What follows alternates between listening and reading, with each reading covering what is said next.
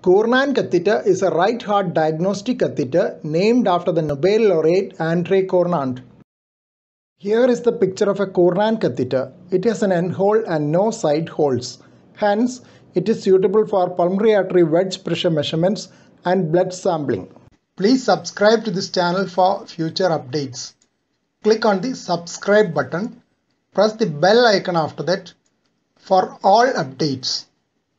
Being a single hole catheter, it can easily get blocked and needs frequent flushing, especially in those with thrombotic tendency like congenital cyanotic heart disease. Cournand catheter is made of woven dacron and has a polyurethane covering. It has a very gradual distal curve and a tapered tip.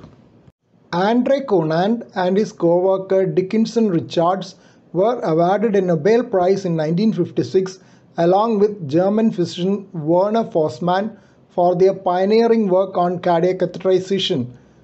Prior to the design of dedicated cardiac catheters, Andre Cournand and Dickinson Richards were using urethral catheters with a single end hole for right heart catheterization to measure cardiac output.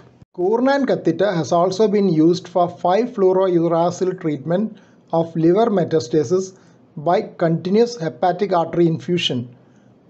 Pulmonary artery rupture is a rare complication of right heart catheterization which can be fatal. Successful emergency embolization of a ruptured pulmonary artery caused by Cournand catheter has been reported. It was a high-risk patient with pulmonary hypertension on oral anticoagulation. Gelatin foam was used for embolization. Cournand catheter is used during closure of patent ductus arteriosus to cross the ductus initially. The Cournand catheter is passed from the pulmonary artery through the ductus into the descending aorta till its distal end is below the diaphragm.